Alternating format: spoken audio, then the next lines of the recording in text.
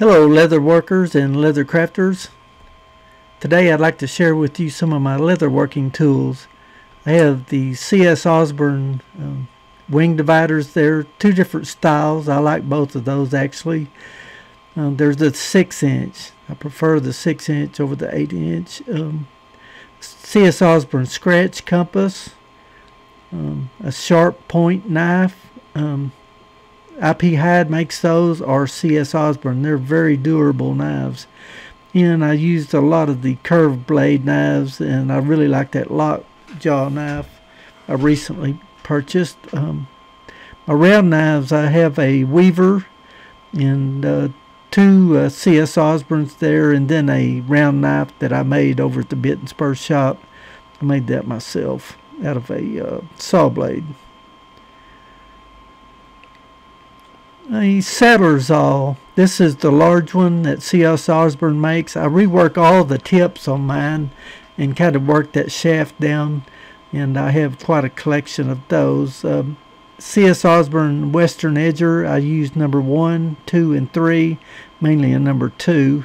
I have a set of Barry King edgers also in 1, 2, and 3 sizes.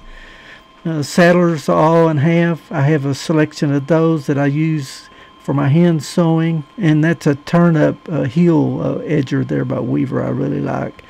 And that's a number D hammer, saddler maker's hammer that I've used for about 40 years.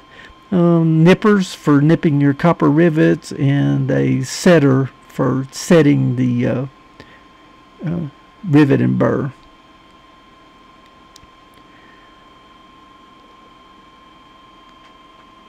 And a CS Osborne splitting gauge. That's one I've slicked up and reworked a little bit. It's got a good blade in it, easy to sharpen, and I always keep the blade turned down so it's safer that way when it's not being used.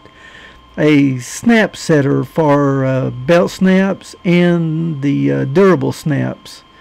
I've got some more pieces that go to that set, but it's good to have that. A set of hand punches. I use the a number 1, a 2, and a 3. Then I have a 4, 5, and 6, and then I jump to a number 8 hand punch and number 10. That's the numbers I use the most. Keep the tubes dried and cleaned out if you punch wet leather, and those punches are since 1981, so they're quite old and still in good shape. Some axe covers there that I made recently and riveted those together. Thought I'd just share with you the tools I use daily, and it's a good starting place if you're getting into leather working or saddle making. Then I have a bench here. It's been in the family a long time. There's a steel plate there I use for riveting. Copper rivets, and there's a little anvil that is very handy for riveting, and I use that in my saddle making for certain parts. Collection of tools there, some vintage old tools that it's been in the family a long time. Now I'd like to show you my tooling and carving bench and the tools that I use most of the time. That piece is granite, what I tool on there, and it's 18 by 22 by 4 inches thick. That's my tools I use quite often. I know I sounded like a broken record sometimes with my craft tools, but I just keep repeating that.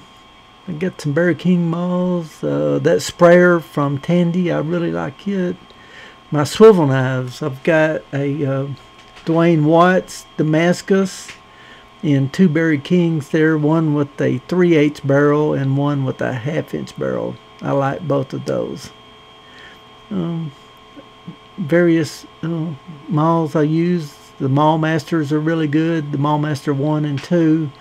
And then I've got a lightweight maul over there that Frog Jelly gave me.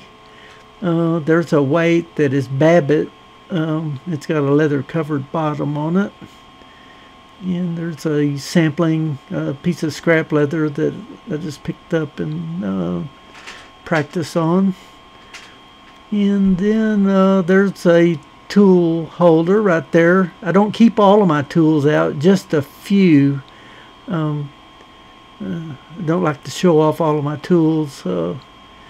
In fact, I just use 6 or 7 most of the time when I'm tooling a project. And I've got some those got paint brushes, and then the felt tip markers. Here's my one of my splitters.